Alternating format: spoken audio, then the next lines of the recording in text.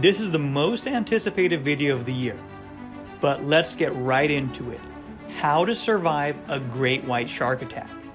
And specifically, this video is made because of all the requests coming in. Now I know the chances of survival are very minimal, especially since human beings are not as fast as many sharks. But if we start off, the first thing you want to do is stay calm. Try as hard as you can to not make any sudden movements. And remember, when you first see the great white shark, the chances of it swimming away is extremely high. Remember, it doesn't want to bother you. Do not try to outswim the shark.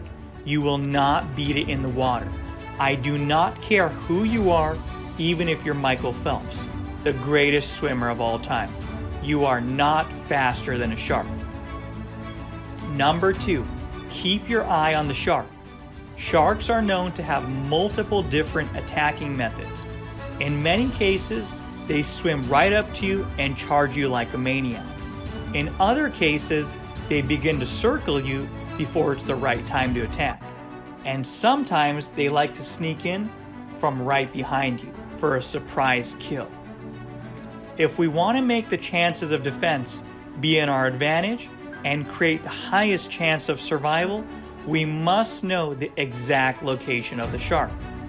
So make every effort to keep an eye on that killer. Doesn't matter, even if you're trying to make that sneaky escape, still keep your eye on the shark. Number 3, make sure to get into a defensive position. In many cases, it's not possible to get out of the water right away.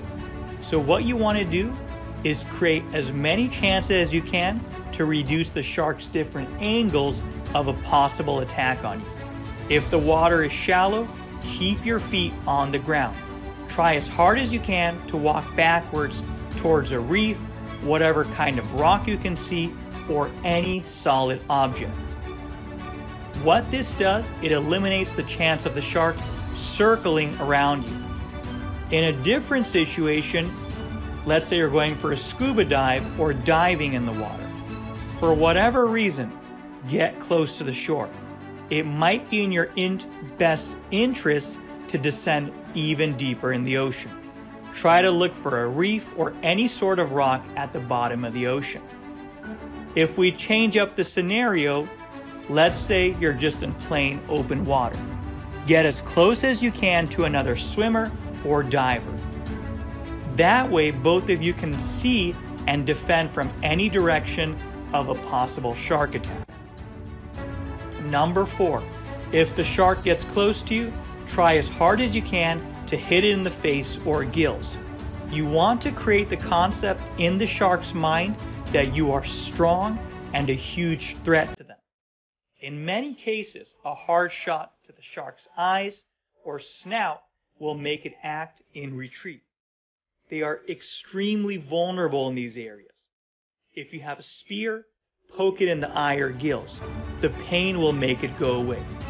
If you don't have a spear or any type of weapon, such as a rock, even a camera can do the same amount of damage. And worst case scenario, if there's nothing around you, use your fist and punch it in either of these two areas. We recommend you hit it repeatedly with persistence till the shark gives in.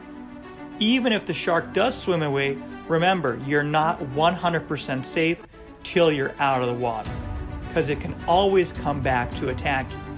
Please, as quick as you can, swim to the shore or get on any sort of boat as fast as you can. The goal here is to get out of the water.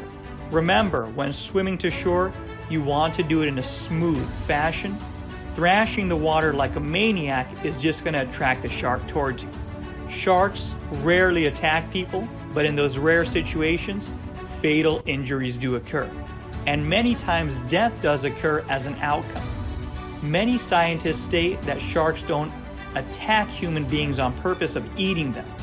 Rather, many sharks are curious to find out the kind of animal that they see in front of them. Think about it.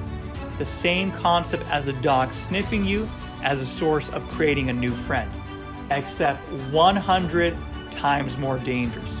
More than anything, we recommend you just stay out of their habitat.